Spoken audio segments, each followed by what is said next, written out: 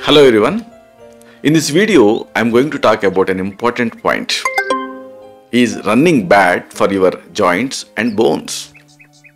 Well, it is a misconception that running can adversely affect and cause injuries to the joints and bones. However, this thought is completely wrong.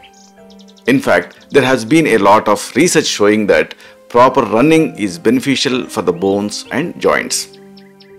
If you run correctly, it will not affect the joints and bones. On the other hand, it brings multiple positive impacts on the health. Several research studies have shown that running could help fight osteoarthritis.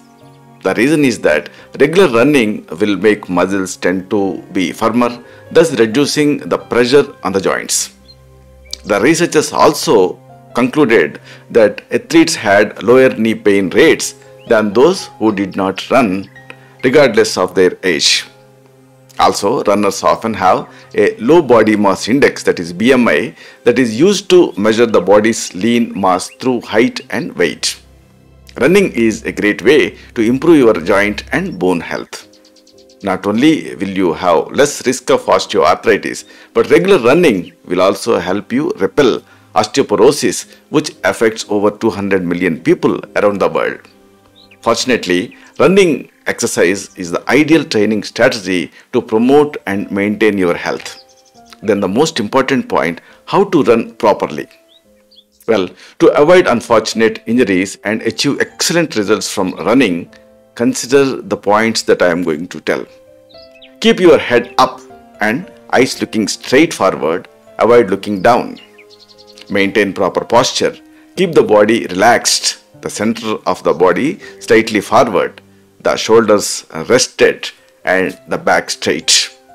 Do not hold your neck or shoulders as that limits your breathing, making you more tired.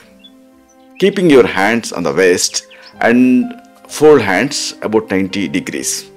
Relax your hands, do not put pressure on your arms and hands.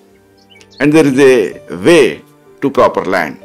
Proper way of landing is, in case you have the habit of landing with a heel, you should avoid that habit.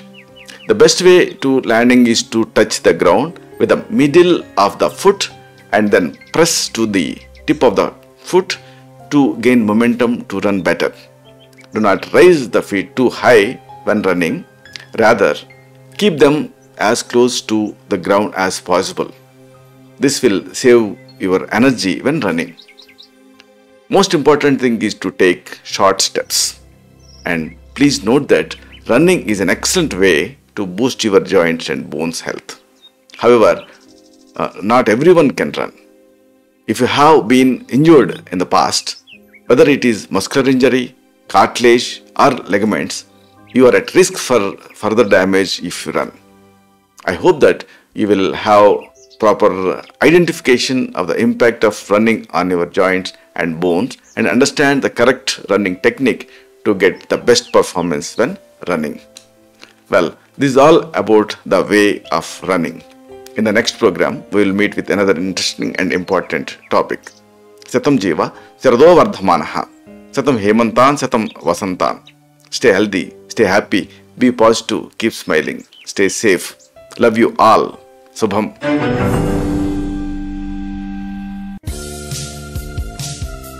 Dr. Chirumamilla Murali Manohar, MD Ayurveda.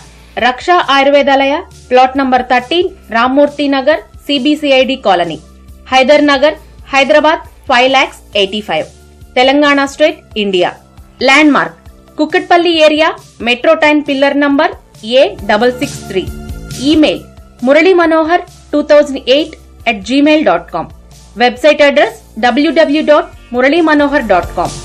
Phone numbers 9246575510, 9177445454.